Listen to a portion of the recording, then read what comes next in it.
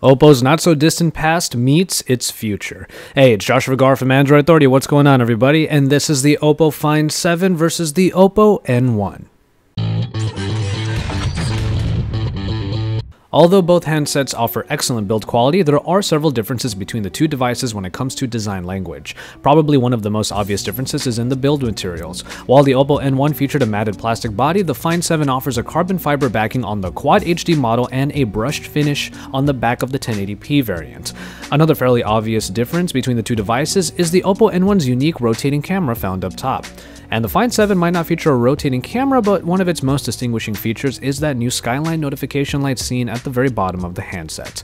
The Oppo Find 7 with its 5.5-inch display is certainly not a small handset, but it is considerably lighter and less bulky than the Oppo N1, which features a 5.9-inch display. The Oppo N1 has volume rockers and the power button all on the right side, while the Find 7 returns to the same, somewhat uncommon layout seen in its predecessor, the Find 5, with the power button on the left and the volume rockers on the right. As we've said already, the Oppo N1 offers a massive 5.9-inch display with a 1080p resolution that brings in 370 pixels per inch. Now, while the display has rich and vibrant colors, it just simply pales in comparison to the Oppo Find 7's 5.5-inch display with a resolution of 2560 by 1440, that's Quad HD as they're calling it, and an astonishing 538 pixels per inch. There are simply no other handsets currently on the market that can even begin to rival the Find 7's very photogenic display, though the Oppo N1 does provide 0.4 inches more viewing space. It essentially comes down to what matters more to you, the resolution of the display or perhaps the screen real estate that is provided. It is also worth noting that the Find 7 will offer a 1080p model for those of you who don't need the Quad HD, which should provide an image quality that more evenly matches the N1, albeit in a smaller package.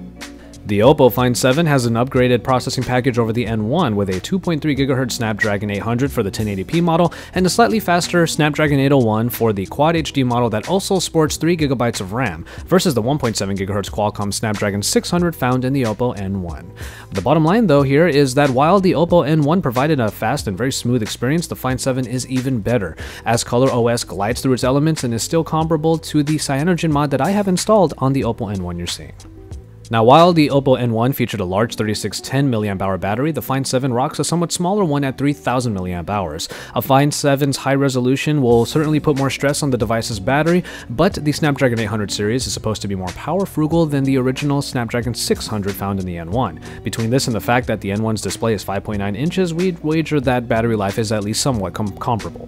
What the Find 7 does have to its advantage, however, is called multi-step constant current charging technology, which basically allows the handset to charge from 0 to 75% in just 30 minutes.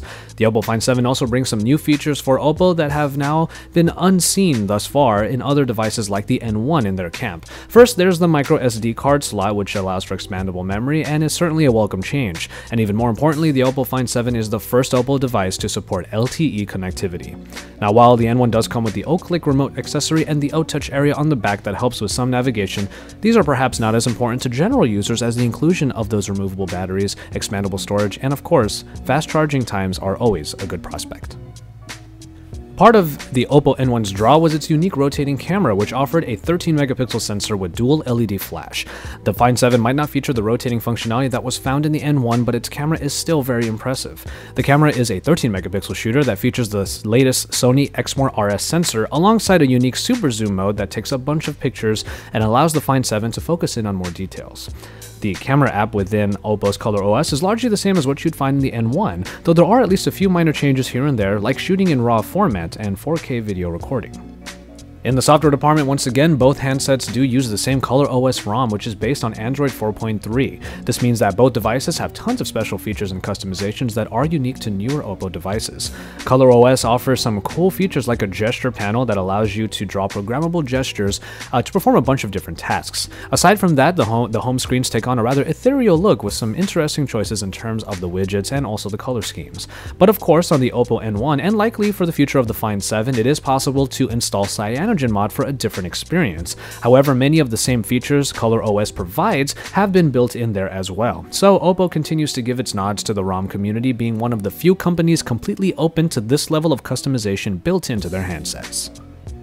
And so, there you have it. While the Oppo N1 certainly isn't aging much at all yet, the Find 7 rises to the occasion once again and showcases the best of a company that we're always excited to watch. Keep it tuned to Android Authority for all of the best coverage of Oppo's brand new flagship, and head on over to AndroidAuthority.com for even more, because we are your source for all things Android.